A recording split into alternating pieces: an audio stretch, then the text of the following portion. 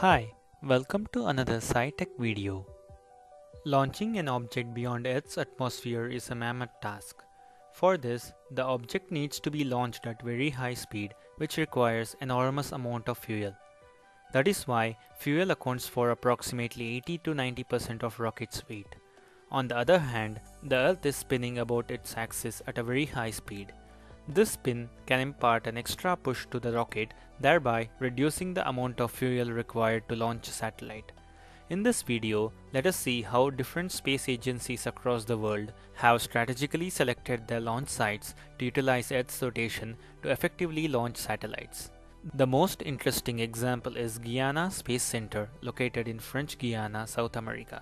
This site is used by world's largest commercial satellite launching company, Arianespace, and the European Space Agency. What makes this site interesting is the location. Even though this site is located thousands of miles away from Europe, the Europeans prefer to launch from here.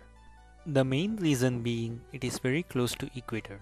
It is for the same reason the American, Indian, and Brazilian space agencies have built their launch sites very close to the equator. So why close to equator? It may be hard to believe, but the surface of Earth at equator is rotating much faster than at poles. This is because the Earth takes 24 hours to complete a rotation, and the surface of Earth at equator has to cover larger distance than the surface at poles. Since speed is directly proportional to distance, surface of Earth at equator moves faster. To understand this better, let's take a simple example. Consider a point on the perimeter of a circle. To do a complete rotation, it would need to cover a distance equal to the circumference of the circle. Now consider another point which is closer to the center. This point, being closer to the axis of rotation, would need to cover smaller distance to make a rotation. Now, if we know that the 2 points complete one rotation at the same time, we see that the point on the circumference has to travel faster to complete one rotation compared to the other point. This is indeed proven by the mathematical calculation shown here. Now, using the same principle, let's calculate the speed of surface of Earth at different points. To start with, let us take 2 points on the surface of Earth. The distance from the axis of rotation of these locations are shown here. We see that the point 1 is farther away from the center and also close to the equator. Therefore, using the inference from the previous example, it would be traveling faster compared to the other point. Calculating using actual values, we do see that the point 1 is traveling at almost 500 km per hour faster than the point 2. In reality, the point 1 is Guyana Space Center while the point 2 is Paris. Thus, by launching rockets from Guyana, Arianespace is actually getting an additional speed of 500 km per hour, free of cost.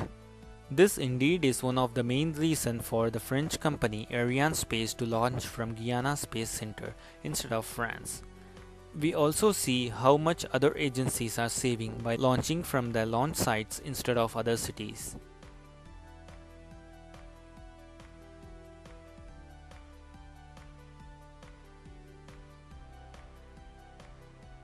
But how does this help a rocket launch?